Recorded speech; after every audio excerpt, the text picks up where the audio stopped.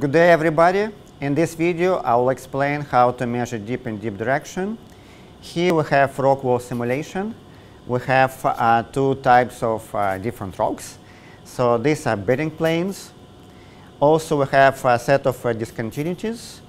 And we're going to measure dip in deep direction, let's say, of this bedding plane. And let's choose this small discontinuity also to measure dip in deep direction. To do that, I will use geological compass. This is a pretty good one because it will give you directly deep direction and also deep.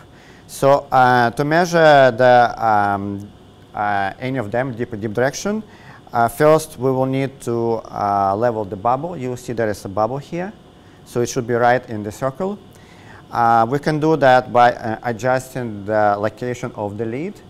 And this will give you inclination or dip. So that will give you the angle of the surface, right? So it has here scale. Dip will vary from 0 to 90 degrees. So it can be more than 90 degrees. So the needle will give you deep direction. For this one, we follow the black needle. So black needle will just give you the direct number. Next, I'm going to measure dip in deep direction of this bedding plane, so this one. So what I'm going to do is I'm going to press the compass against the surface, and I will adjust it in a way that the bubble is right in the circle. So I will level it.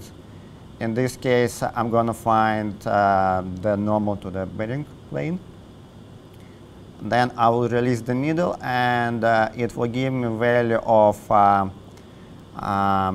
deep direction 50 degrees, and the angle will be about 78 degrees. Okay, so now let's look how we can measure deep and deep direction of this little discontinuity. For that, I'm going to use some aid. I'm going to extend the projection of this discontinuity and follow the same procedure again. I'm going to press the compass against the projection of this discontinuity. Make sure that it's level, so the bubble should be right in the middle of the circle. And then release the needle, and that will give me a value of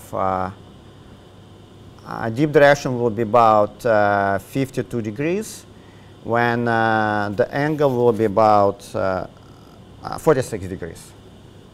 Thank you.